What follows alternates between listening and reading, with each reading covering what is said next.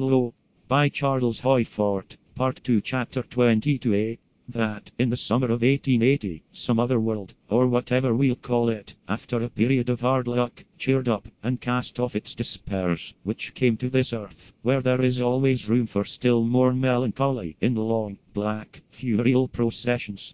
August 18th, 1880, people near the waterfront of Havre, France, saw the arrival of a gloom. Sails in the harbour of Havre suddenly turned black.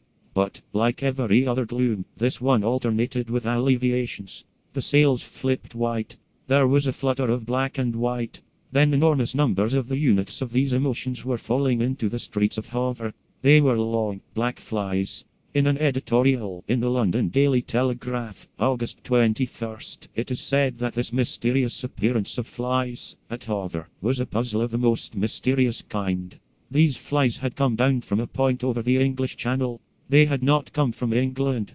I have searched widely in continental publications, and there is no findable record of any observation upon this vast swarm of flies until it came down from the sky over the English Channel. Pilot boats, returning to Havre, came in black with them. See the journal des Débats, Paris, August 20th, that they were exhausted flies, which fell when touched, and could not move when picked up. Or they may have been chilled into torpidity. Presumably there were survivors, but most of these helpless flies fell into the water, and the swarm, as a swarm, perished.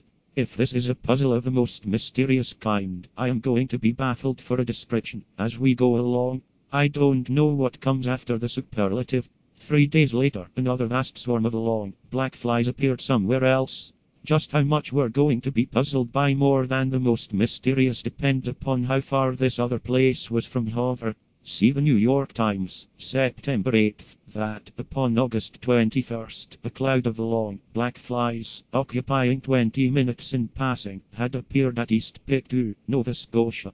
Halifax Citizen, August 21st, that they had passed Lismore, flying low, some of them appearing to fall into the water. Upon the 2nd of September, another swarm came down from the sky. It appeared suddenly, at one place, and there is no findable record that it was seen anywhere else, over land or water of this earth. It is told of in the Entomologist's Monthly Magazine, November 1880, off the coast of Norfolk, England, an avalanche that overwhelmed a schooner, millions upon millions of flies. The sailors were forced to take shelter, and it was 5 hours before they could return to the decks.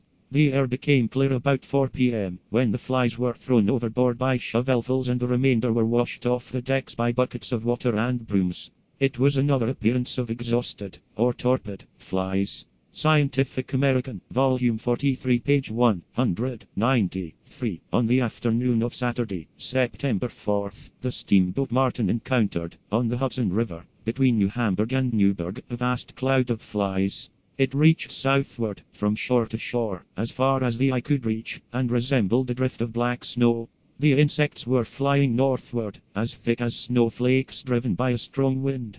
They were long, black flies. Halifax Citizen, September 7th, that, upon the 5th of September, a compact cloud of flies, occupying half an hour in passing, had appeared at Guysborough, Nova Scotia, hosts of them falling into the water. I think that crowd of flies was not the same as the Hudson River crowd, even though that was flying northward. So I think, because the flies of Guysborough, like the flies of Havre, came as if from a point over the ocean. They came from the east. Brooklyn Eagle, September 7th.